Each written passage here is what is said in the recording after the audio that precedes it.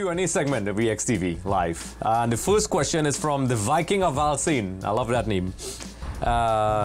He said, how was the experience playing, training, and traveling with an MLS club like Atlanta United compared to Europe, the Premier League, and TNT? That's a very good question. I like that. Different cultures. The sport itself, it had different feels to it. Traveling to the country had a different level of importance and feeling and euphoria. In Europe, that's your job, the excitement, everything. That is also different. You're playing where someone is seeing you on TV every weekend and in front of fans, 40, 50, 60, 70,000 at times. And then playing for the MLS, it was kind of brand new because of American culture, but also the way in which the sport is set up and the interaction with the fans and the things that they do at games and that type of stuff. It was all different, but an experience nonetheless. Wow, interesting.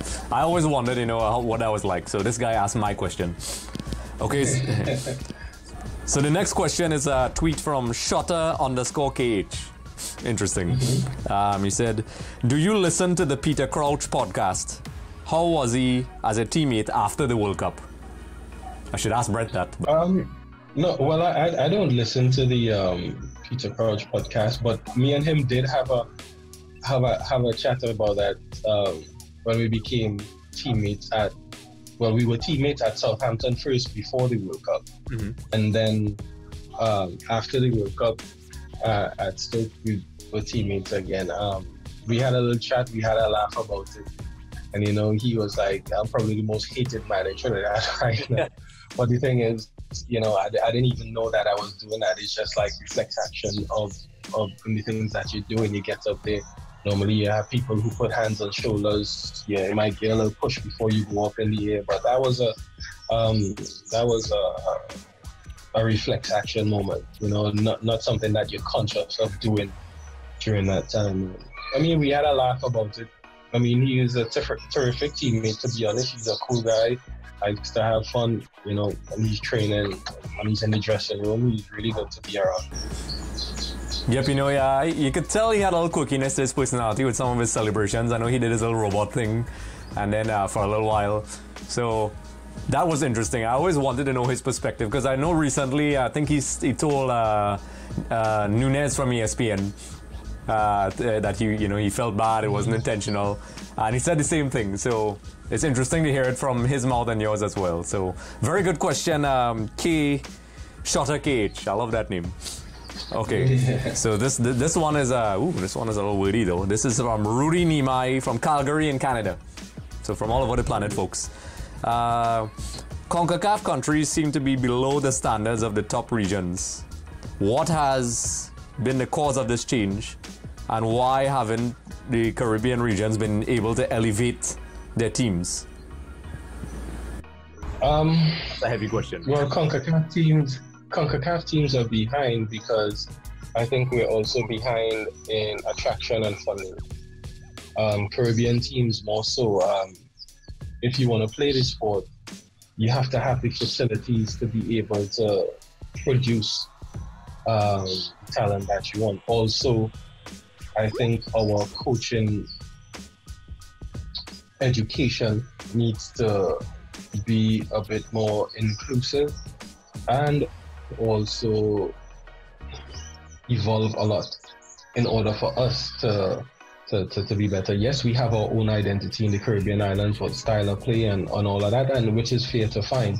But also the coaching methods and education and like I said, funding and facilities and everything that actually goes into the game, because a lot of people don't understand what actually goes into making a professional player. Professional players meet from probably the age of 13, 14, the kind of investment that goes into making that person a superb version of themselves is ridiculous. The psychology, the strength training, the strength and conditioning training, the nutrition is a hell of a lot of investment, and I don't think that we invest enough in that throughout the region.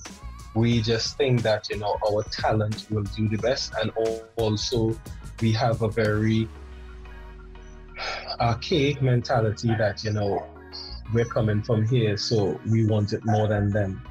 But we're in the age of technology, and not only technology that you hold in your hands and devices, but technology into the human being and how to make them stronger, faster, you know, that type of thing. And it's not something that we have the opportunity to invest in for whatever reasons.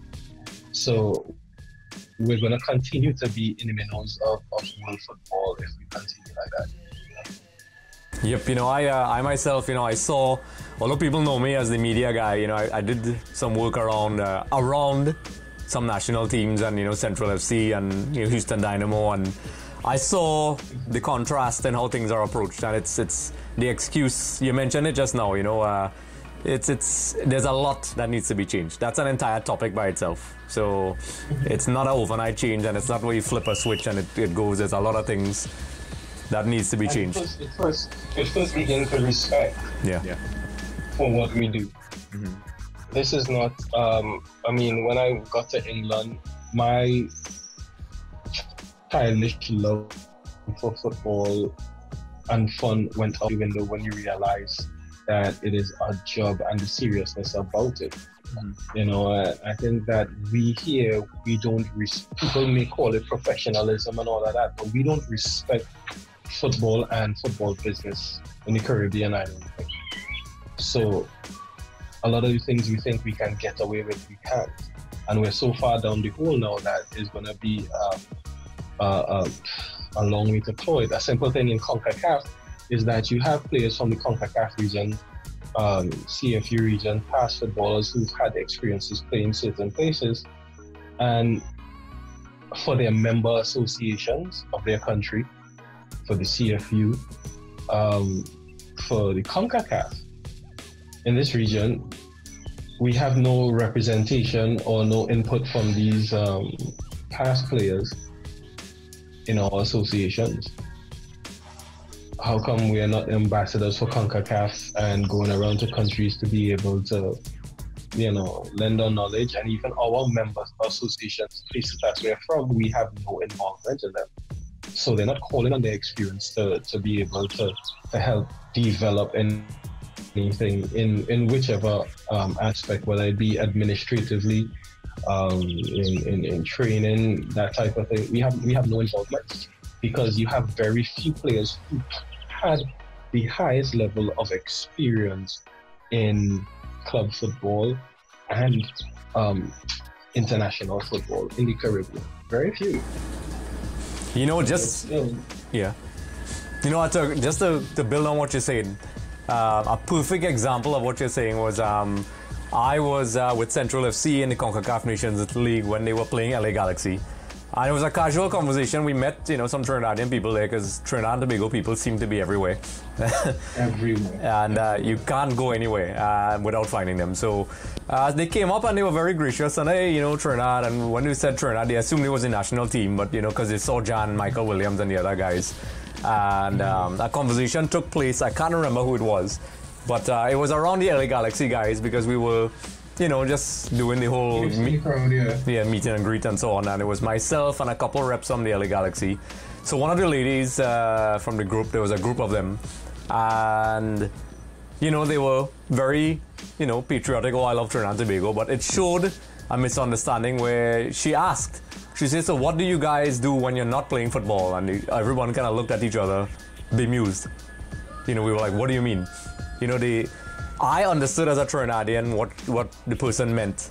That they simply didn't understand that this is a job. These people do this for a career. And it was quite an eye-opener for me. You're saying that they're based on the interaction with them. Yeah. It was. You're saying that based on the interaction with them. But right here in Trinidad and Tobago, we don't respect it as a job. Yeah. It is something that we do. Whether it be by players, whether it be by clubs, whether it be by the associations, whether it be by the general public, we don't respect it as such. So therefore, you're not going to have people actually living and breathing football. I'm not talking about coming out in the street and thinking that, yeah, well, I'm going to take a sweat here, there, and everywhere. I'm talking about you being 24/7 contracted by a club, working in your off season, and go into it like a regular job. We don't respect it like that. Like I say, we don't respect football business. Yep. So it is never going to be treated like that. It is always treated like an occasion. Absolutely correct. Because when you look at it, no matter what you do, a police officer is a police officer, whether he's on duty or off duty. He can arrest you when he's off duty. You understand? So we can't be a football player or when the season starts or when the national team have a game. Yep, it's quite a terrible misconception, and Rudy, you got a good detailed answer to your question there, because that is a legitimate problem, and as Kenwyne elaborated there, and I've experienced it as well and seen it. There's a lot of education needed all around. So our next question is a video, all the way from Malaysia, from Kenwyne Jones from the Bola Bola Show. Hi Kenwyne, I'm Steven of the Bola Bola Show from Malaysia. I would like to take you back to the November 16, 2005, when Trinidad and Tobago were going to play Bahrain in Manama. I wanted to know what was your thought on going into that game, and what was your feeling like right after when the referee blew the final whistle, knowing that the Soccer Warriors have clinched an historical berth at the 2006 World Cup in Germany. Thank you. Well, Stephen John, in that particular moment, going to Bahrain, I think the team, we were optimistic. We had a fighting chance. We literally seen what Bahrain has. The combination of our team was probably a little bit different when we went to Bahrain to play the game, but our players, we were excited, anxious going into that game, because we're on the cusp of history for ourselves, for our families, for the country. So we were both excited and nervous at that time. And when, after the game, when they blew that final whistle, I can remember players actually jumping around. For me, it was a very, I was excited, but not actually, taking into account the history that was made, the achievement that was just made. I was just happy. I was crying. I called my dad from the dressing room. Told him we made it, because my dad used to play football. My uncle, he was a part of our 1989 strike squad, and he was an integral part. So I called him as well, and we had a cry over the phone, because at that point in time I was fulfilling their legacy and their dream, and not actually taking into account that me at 21 years old, going to the World Cup, coming from Trinidad and Tobago. I think it's only later on in my career, or maybe when I retired, I actually got a chance to sit back and look at these things and actually take in the moments of something that might possibly never happen again. Who knows? So being a part of history in that regard is an amazing thing. Yeah, my paws are raising. You can't see it on my non-HD camera, but I was a fan. I called in sick that day to watch that game. I remember, listening to your story is exciting. That was exciting. We call in sick. We call in sick for any occasion in Trinidad. Well, I tried to ignore that part, but okay.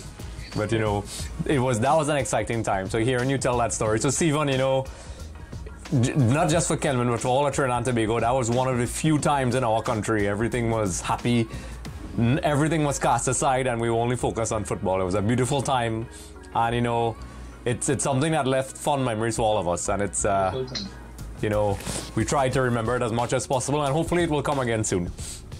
So we try to squeeze in as much questions as we can. So folks, be sure to like and subscribe, comment in the comment section below, send questions for Kenwyne, Shaka, myself, if you all feel like asking me a question. I don't know why. And we look forward to your questions, and it's amazing, and I appreciate the support that I'm getting from Malaysia, UK, Trinidad and Tobago, the US, Canada. It means a lot. So Kenwyne, that's the end of the Q&A segment for now. Yes.